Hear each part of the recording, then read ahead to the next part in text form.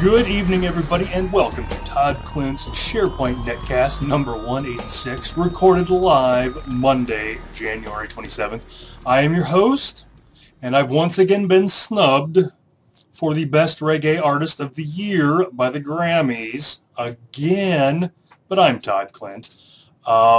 And tonight's performance and all of this stuff is brought to you by Rackspace. You can go see what they got going on at sharepoint.rackspace.com. Normally they provide the background and all that, but we'll get into that later on why all that's changed. But at sharepoint.rackspace.com, you've got our training schedule. You've got little training videos and things like that. You've got white papers we've written, all that kind of stuff. So go out to sharepoint.rackspace.com. We're always adding new stuff, and so go out there and see what we got going on. For the for production notes tonight, production's been going pretty well. I got the blog post out for 185 late, got it out this afternoon. That was sort of intentional, sort of on purpose. It went a little late. That was accidental. But then I put out a blog post I'm going to talk about later in the show, and then didn't want to drop that one down by putting the Netcast blog post up there. So I kind of let that one sit for a while. But that's out there now. So I apologize for that. I'll try to get on that sooner. You'll probably also notice, if you are an audio-only listener, you're probably noticing fewer pops this week. The sound hopefully sounds a little better. If you're a video listener, you're probably noticed the big black thing here in front. This is a pop filter. It's something that professionals and apparently myself use, and it keeps some of the B's and the P's, the big aspirated sounds, from popping through. And this is courtesy of Jack Frew. He sent this to me. Apparently a subtle hint that my audio needed some help. So thanks to Jack for this. Hopefully this is pretty good. This first week I've used it. Might have to move it around a little bit, but so far it sounds so good. I did a couple of test recordings that sounded good. So thanks to Jack for that. You'll also probably notice, if you're doing the video version of this, that I got a haircut. No, that's not true. The background looks a little different this week, and that is because I've been filming some things here. So there's a rough green screen behind me. It looked a lot better until my cat decided to try to tear it off of the wall. But for the SharePoint conference, they sent an email out to all the speakers here a week or so ago, saying that they wanted us to make promotional videos for each of our sessions, so that when you went to the SharePoint conference site and went to a session, you'd see the description of the time and all that kind of stuff, and they want to embed videos into there. So they asked us all to make videos. Shane and I have never been one to, either of us have ever been ones to have good judgment, and when they sent us a thing asking us to make videos for them, we decided we would make some videos for them. So we have 3 sessions at the SharePoint conference, and so that means that we get to write and star and direct in 3 videos, and that's kind of what this was for. So those of you that follow me on Twitter or our friends on Facebook, you saw some kind of preliminary shots from some of that stuff last week, but that's what this green screen is here for. I think we're going to reshoot some of it tomorrow, and so I left that up. But that's why, well, that's here. Now, if it wouldn't have gotten all torn up when I produced this, I would have probably put, beach or something behind that, but didn't have the chance. So it's just an ugly green screen. And this green screen technology, I know you're probably asking yourself, where does he get all these great expensive toys and resources? This is a sheet that I bought at Walmart. I bought, because these days the software, the video software, is so good that it doesn't actually need to be green. It can be any color. But this was, so you don't have to get the exact green color. So that's what that is. So hopefully pretty soon, once we get these videos done and all that, we'll be able to send the links out for that. But hopefully they'll be funny. We've got some great ideas. We think they're funny. We crack ourselves up, and that's most of it. Ellis in the chat room is saying he sent them a video and he's been banned. I believe that, Ellis. I've seen some of your stuff. I can see how that happened. But look forward to those videos when they come out. They will hopefully be pretty entertaining.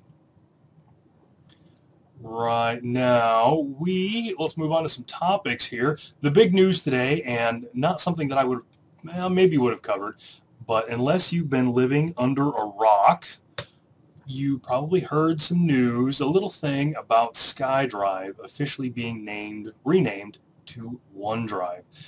So to kind of keep you up to speed, last year the company in the UK, Sky, the television company, Rupert Murdoch's company, sued Microsoft for use of the word sky because they thought that there was some overlapping things now when you have trademarks and things like that, especially if you've got a common word like sky. You can't own the word sky, but you can own the word sky in certain contexts. And so it wasn't that SkyDrive had the word sky in it, that's okay, but what Sky was suing about was the fact that they thought there was overlapping, and they underestimated their customers, and they thought it was possible for people to get confused when seeing SkyDrive and thinking it had to do with Sky, the company.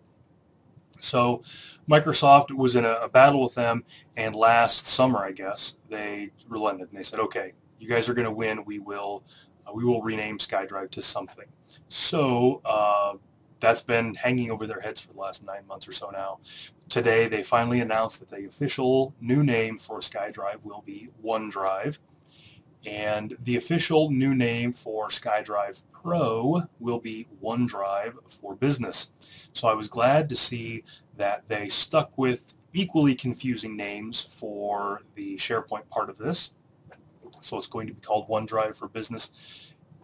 It used to be SkyDrive Pro. Now, one of the things that they said, and I can't remember if it's in the blog post that I linked here or if it was another one, but they said, you know, same service, or they said it's just different branding, same service. I'm like, boy, I don't know if that's a good thing or a bad thing, honestly. SkyDrive's not bad, but it's got some lacks. I started having I started doing my cloud storage stuff, you know, a couple of years ago with Dropbox, so sort of everything gets measured against Dropbox, and SkyDrive kind of falls short in a couple of places. And so the saying it's the same service, just a different name, is not necessarily a complimentary thing. But I'm guessing at some point one of the on-premises patches is going to rename the little bit up in the header there that says SkyDrive. Hopefully it's not just going to say OneDrive and be confusing like it is now. When people click your SkyDrive, it doesn't take you to SkyDrive, it takes you to SkyDrive Pro.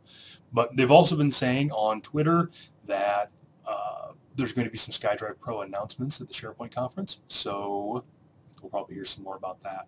But yes, SkyDrive will now be OneDrive. It looks like it's going to be all the same. So thought I would bring that up again. Not exactly what I would normally cover here, but it does have a bit of a SharePoint reference to it. Got a few things this week came from viewer mail that I got, and so this is the first one. I got an email from somebody, and I've since deleted the email. I've been trying to keep my email inbox low, so I've started this habit where after I respond to an email, I delete it, which is good because it keeps some of the crud out of my my inbox. The bad news is then when I go back days later to try to find the thing that I want to talk about, the email's not there anymore. So I apologize. But somebody sent me an email or left a comment on my blog or something asking about warm-up scripts, and they said, do I have to do this for every web app? You said that you have to do it for team sites and publishing sites, so I have to do it for every web app. So I kind of thought I would talk a little bit about the warm script. Not a lot, because we've talked about it a few times. But the answer to them is yes, you have to do it for each of your web apps. Depending on whether your web apps are in the same app pool or not. The reason I brought up the templates was because when you're doing the warm-up scripts, you're having the just-in-time compiler compile code for that page if it hasn't been compiled and if it isn't already being cached in your W3WP, your worker process. And so since it's different code behind a publishing site, then behind a team site, then behind a blog, behind a wiki, whatever, you have to hit each one of those to get those pieces of code to compile. And if you have multiple web apps that are in multiple app pools, then yes, you need to hit them all because, again, it's a different W3WP process, so you need to fire it up in each one of those. If you have multiple web apps in the same app pool, you're fine. It doesn't matter because it's going to be there. And it's easy enough to check. You can, when this happens, if you have, so go into Task Manager on your server and you'll see your W3, WP process. There's a little bit of PowerShell you can run that will tell you which one of those, if there's multiples, is a specific app pool. I think I logged that, maybe, I don't know. So you can look at one, you can see exactly which one of those is the one for your SharePoint site, and then hit different kinds of pages. And if you hit a page that's not been cached already, so like do an IIS reset or whatever, you'll see a bunch of csc.exe processes popping up. That's the client-side compiler. That's the thing that's compiling the code and putting it in the app pool. So you can, if you hit a team site, use that to warm it up. Then you can hit a publishing site, see if you see those CSCs pop up, see if you see that app pool pop up. If so, then those are different ones. So just kind of want to bring that up a little bit. When I was looking at that, I remembered that Trevor Seward has a blog post from last year about an IIS module that you can use to keep your app pools warm if you want to. I've never used it myself, but it seemed like the kind of thing that would make sense in this discussion, so I got a link to that at his brand spanking new URL, thesharepointfarm.com. And that is from June of 2012. There's a bunch of different ways to handle this. I've got a blog post on how to do it. But again, if you've got different app pools and different templates, you have to hit one of every combination if you want to have the fastest experience for your users. So thanks for that tweet or email or comment or whatever. I don't know. Ellis in the chat room is saying that didn't work for him. I'm guessing that was user error. Knowing Ellis, having hung out with him, I'm guessing that was all user error there. The next thing that I wanted to talk about, this came up a couple of months ago. The October 2013 cumulative update for SharePoint 2013 broke the Performance Point Designer. And so there's a bunch of things that make all that happen.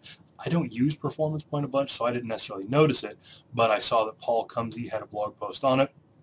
And you guys know me when it comes to patches and the things that they do wrong. I got this little diary that I keep, so I added that to the wiki for the October 2013 post. And then, let me bring my notes over here.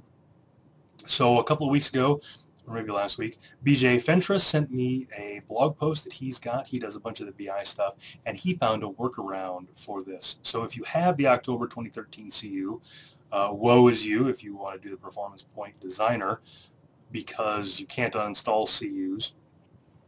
But BJ does have a workaround for this, and that's on his blog. And I have put that on the wiki for the October 2013 patch. So he's got that. I'm not going to go through all the thing. There's some files you have to swap out. It seems kind of scary. But if you've put that cumulative update on, you can't take it off. If you need Performance Point Designer, you might be willing to do some of those things. But it's all there. So thanks to BJ for sending that in. He's a big listener of the show. He sends me stuff all the time. So thanks to that. And again, that is out on the wiki now. And so I see that Teresa Wilson just left the chat room just in time for me to do a bunch of talking about PowerShell, which is probably good because, she's way smarter than I am, and she's, the scripting guy's wife. So that way I don't get embarrassed myself quite so much. Let me get my notes up here. Right. So one of the things that I've been doing, so she's still in there. Good night, Teresa. Tell that hi for me. One of the things that I've been doing, and I mentioned this in my blog posts and stuff on the Netcast here over the last year or so. When I went to the New Media Expo last year, I got some great ideas for new things to do, and so that's why my podcast is on YouTube now, and it's got lower thirds, and it's got a little better intro and things like that. These were all things that I was kind of inspired by when I went to the New Media Expo. But unfortunately, all of these things take more time, and so I kind of got serious about scripting and automating the production of the Netcast and just different pieces of it, because it's just, the less work I have to do, the more likely I'm going to do that work right away, and the more quickly it's going to go out and all that kind of stuff. So there have been a couple of things that I did, and I think I talked about this a couple of weeks ago. I wrote a really cruddy, ugly, crude PowerShell script that I run after the Netcast is over. and it goes out, it creates a directory. I've got a directory with all my netcasts in it.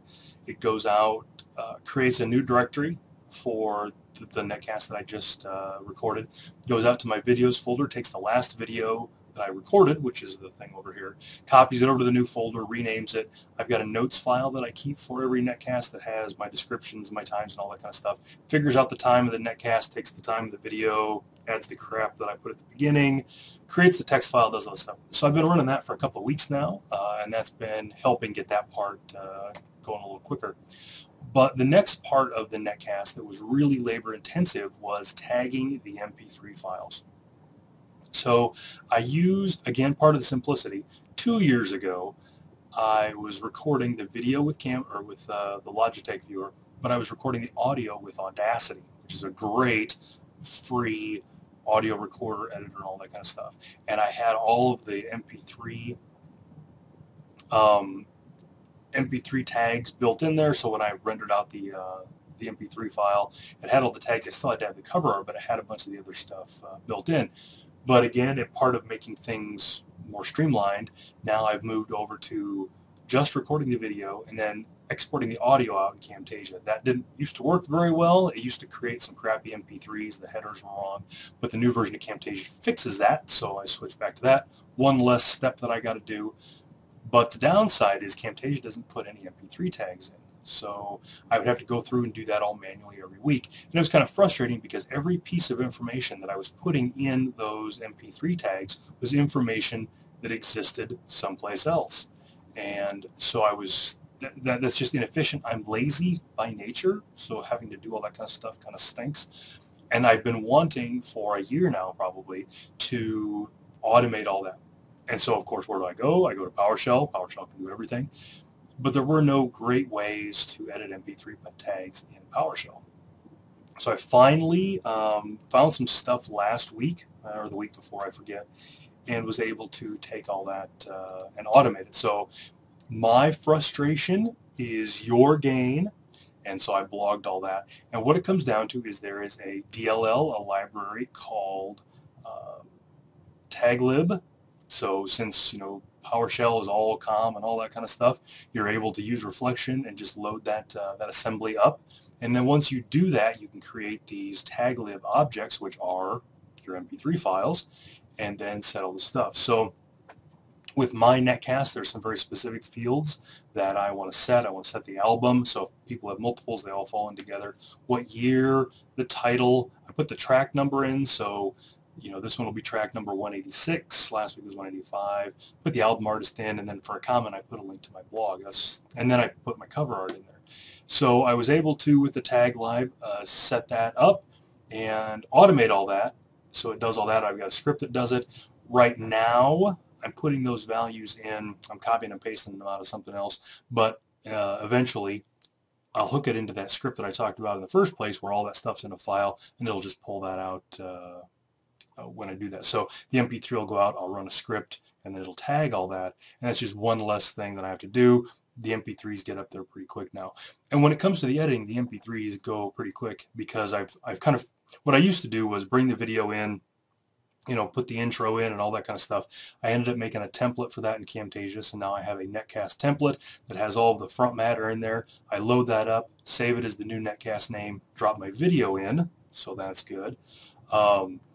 But then I would go through and put the lower thirds in and figure out the times for all the URLs and everything, and then spit out the video and the audio. Well, what I realized was the audio doesn't change after I drop that in because you can't see the lower thirds in the audio.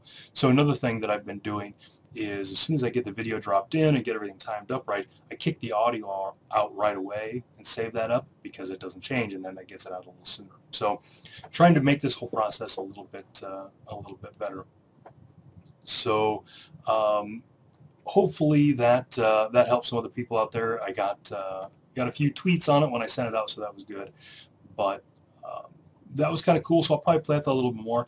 I'm also a big music fan. I've got thousands and thousands and thousands of MP3 files, mostly all legal, I mean, for the most part, but a bunch of them, like when you buy them from Amazon, if the MP3, if the album has swearing words in it, it'll say explicit.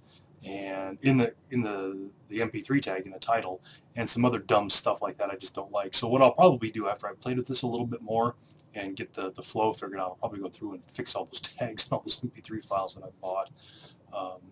So in the chat room, Jared is saying that and somebody else I think mentioned it too, that I need to automate my RSS posting. Yes, I do. So to that end, there's a couple of pieces of that. Number one is actually creating the XML blob for the RSS thing and then uploading it.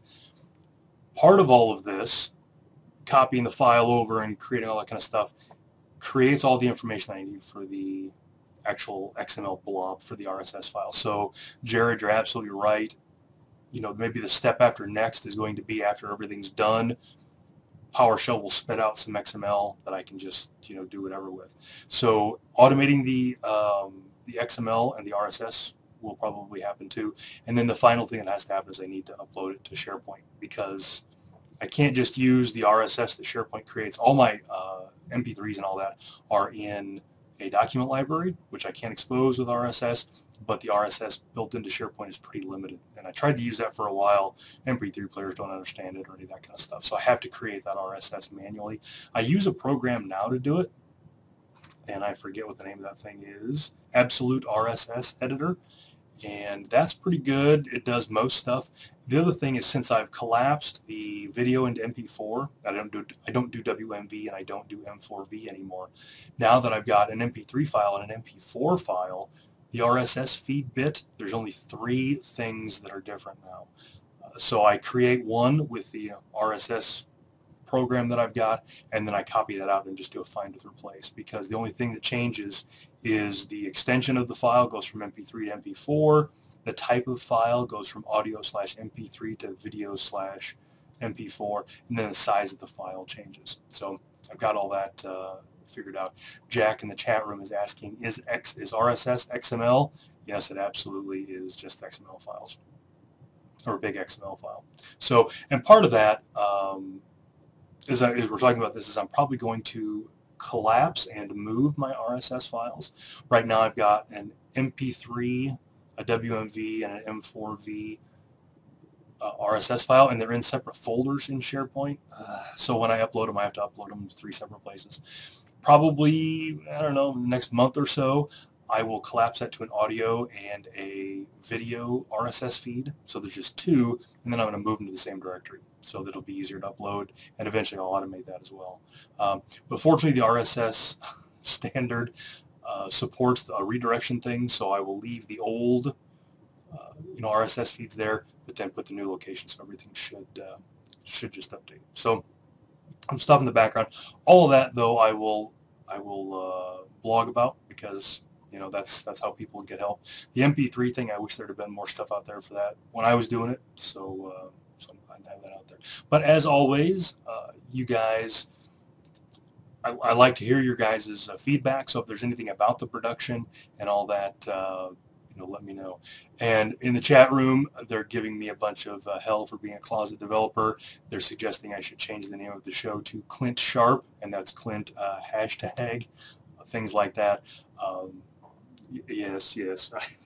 I just want you guys to know the amount of abuse that I'll take. I know that I'm going to get abused and called foul names like developer, but I go ahead and share these things with you anyway, because that's the kind of giving person that I am.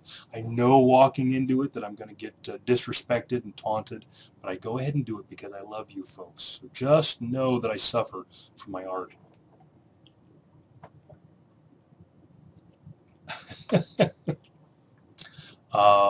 So that's good. But again, if you guys have any suggestions on things that I can change with the production or whatever, let me know. So that does bring up a thing. So we talked about this. I think I meant to talk about this in the production notes. I need to change the title of this thing. Right now, originally this was Todd Klindt's SharePoint Admin Netcast, and then I took admin out a couple of years ago. And now I need to rename it again because of some of the trademark enforcement stuff that Microsoft's been doing.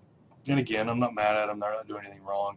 But I need to get the word SharePoint out of my podcast title. And I also want to get the word Netcast and podcast out of that. When I was at the New Media Expo, when they were doing the podcasting awards, the guy that was emceeing it, he was reading a list. It was like, Fred's podcast, Jen's podcast, whatever. He's like, haven't we already gotten to the point where we don't need to have the word podcast at the end of every podcast? So trying to do my part with that. So for the last couple of weeks, I've been talking about new names.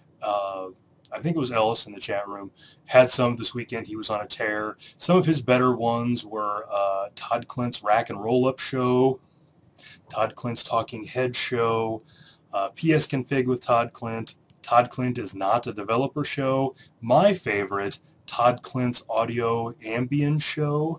That was good. In the chat room before we went live, we talked about a few more Mondays with TK, and my favorite, to the tune of Afternoon Delight, Monday Night Delight.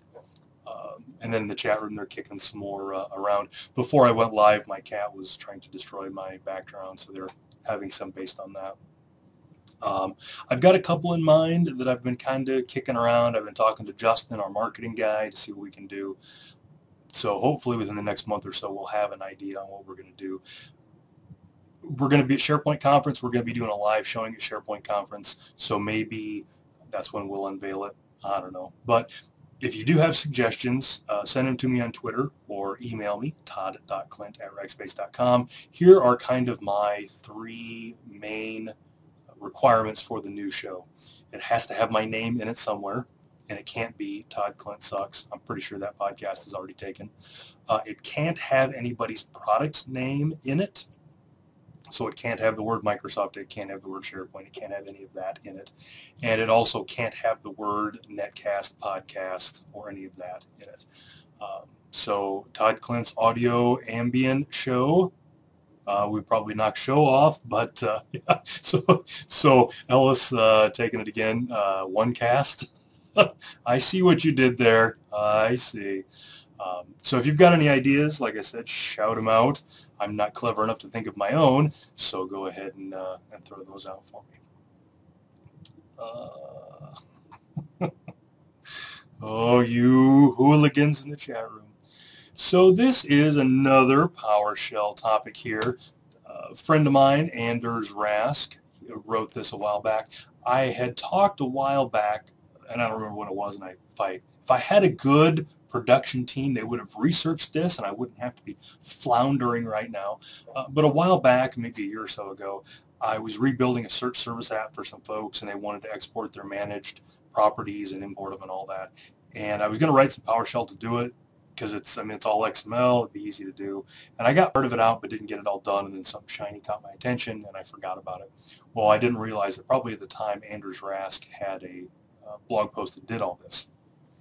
So linked it up in the chat room, but he has a couple of PowerShell functions that export search mappings, crawl to manage properties, things like that.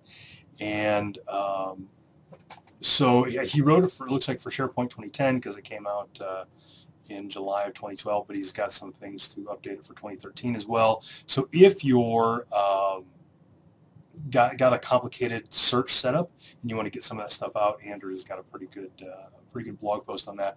So he did a way better job of this than I ever would have. So hats off to Anders for that.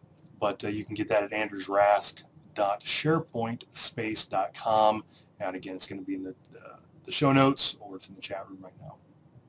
But that was a pretty good one. I stumbled across that one. Somebody linked that up this week. I saw that. And, gosh, that was really great. I wish I'd have known that was there a while back.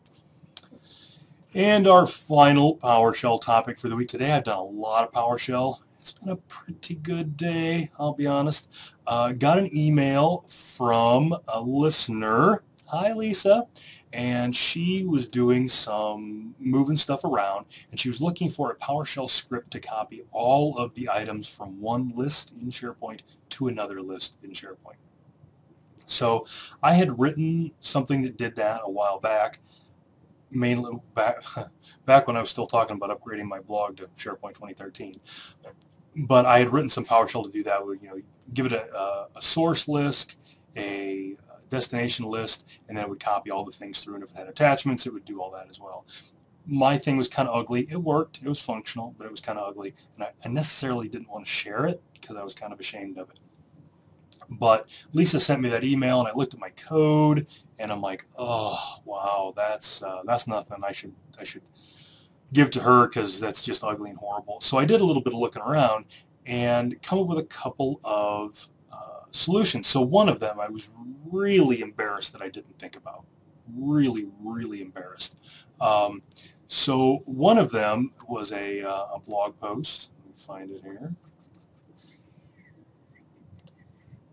And they talk a little bit about it, but the first thing that they suggest, and they do it the way that we're all thinking that you would do it, but the first thing that they suggest is to just back the list up.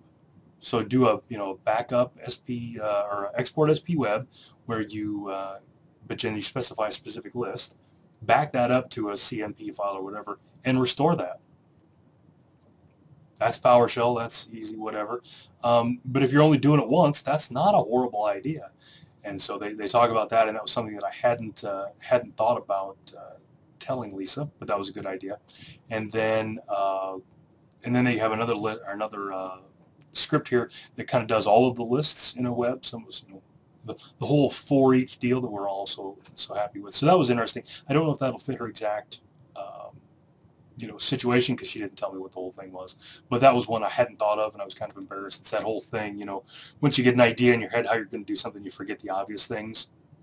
So that was one of the obvious ones. So then the other thing that I sent her was a CodePlex project from SharePointScripts.codeplex.com, and that doesn't do it exactly the way that she wants it, but what it does do is it has one script that exports a list and then another script that imports the list. So you could export it all out to the file system and then import it all out.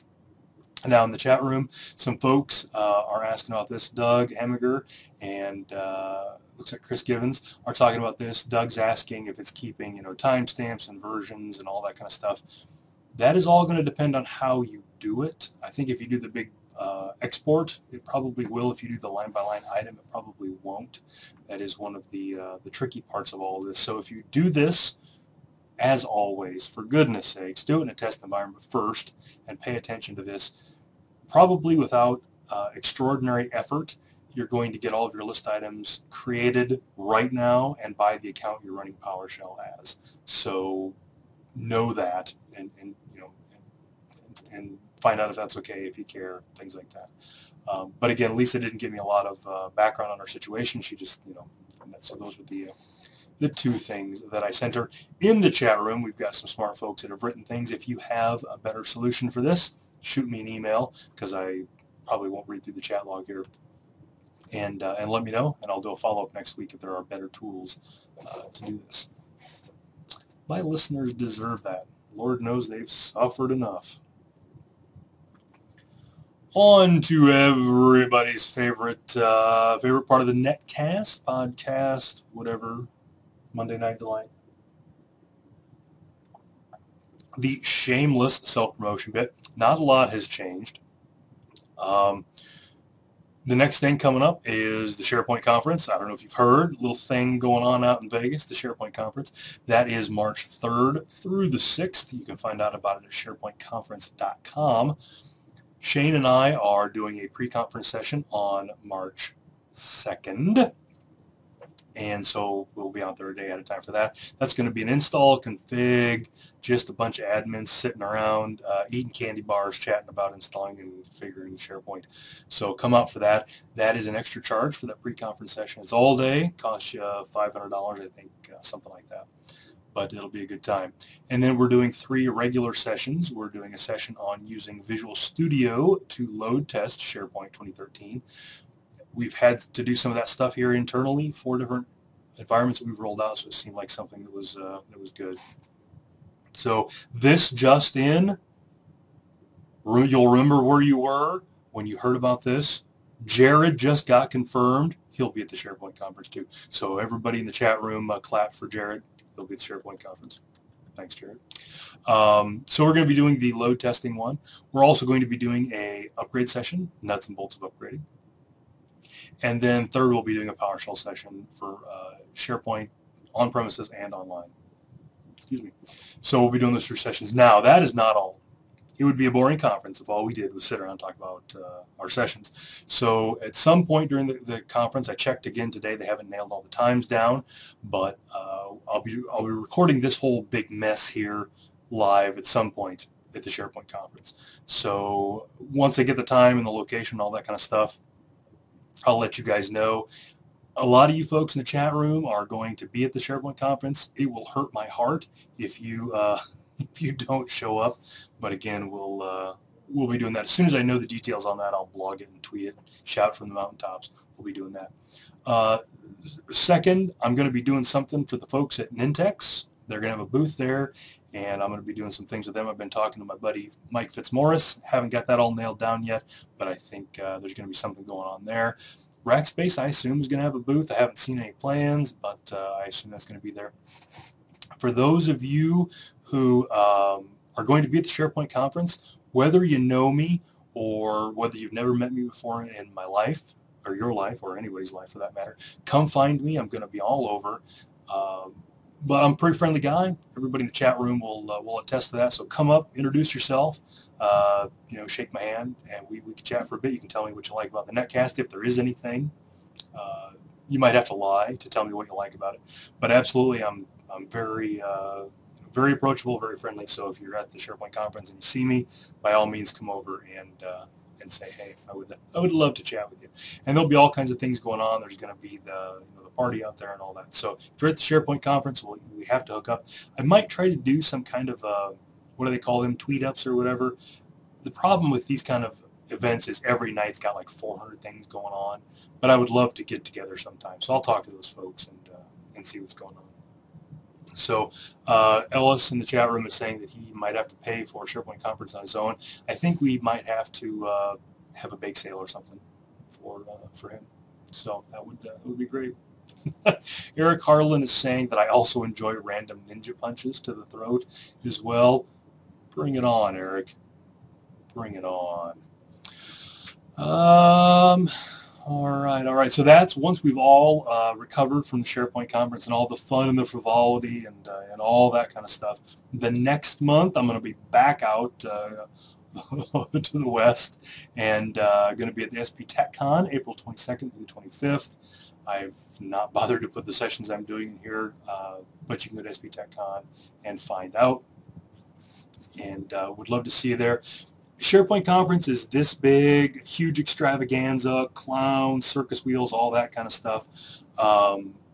SP TechCon is a little smaller, about a tenth of the size, I think. Much more intimate, much more, hands-on, all that kind of stuff.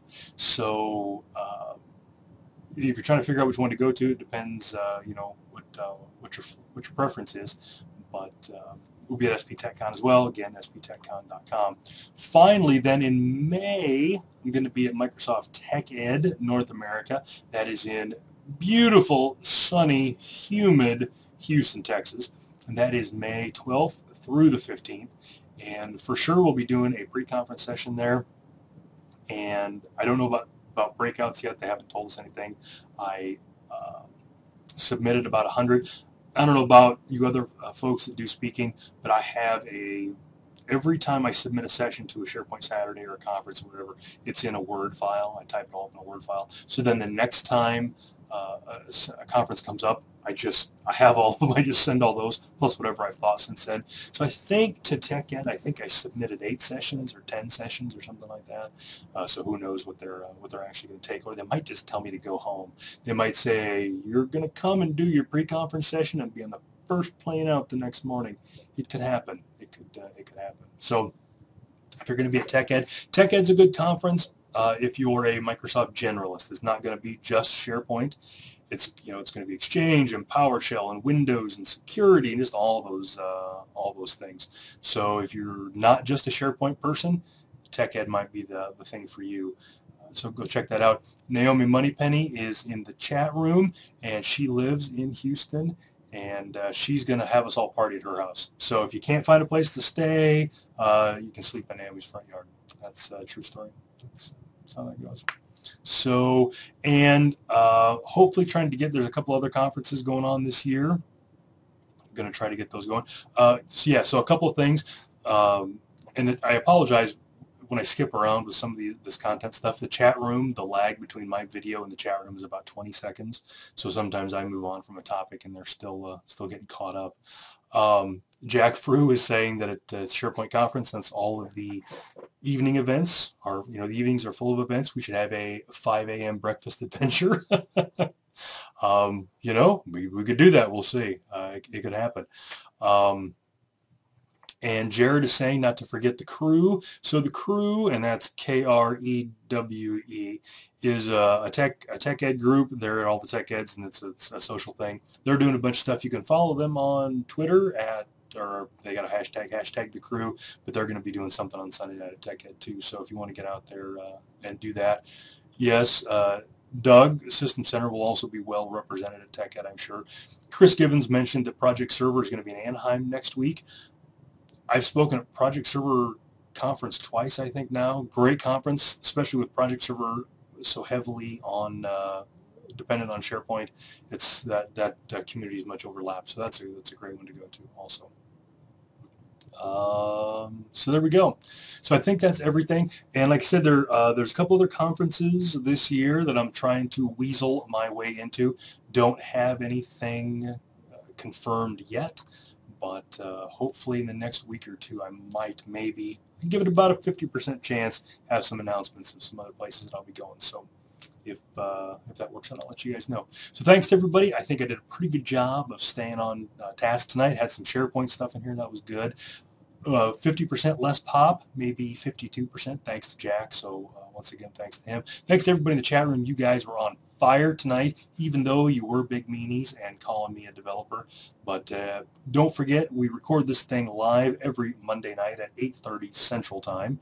That's 9:30 East Coast and 10:30 in the Bermuda and 6:30 West Coast time, U.S.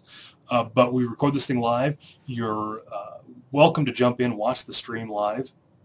We also have a chat room. You can go to www.toddklindt.com/netcast. There's a chat room. You can heckle me live as opposed to just screaming at your computer when you listen to it days later. So in the chat room, everybody's in there and they give me hell, and it's a great time. So thanks everybody. I will see you guys next week. As always, if you've got questions or whatever, you can hit me up on Twitter at Todd Klindt. Email me at todd.klindt@rackspace.com. And if it's something that if I know anything about, I'll try to help you out. Thanks everybody, and have a good night.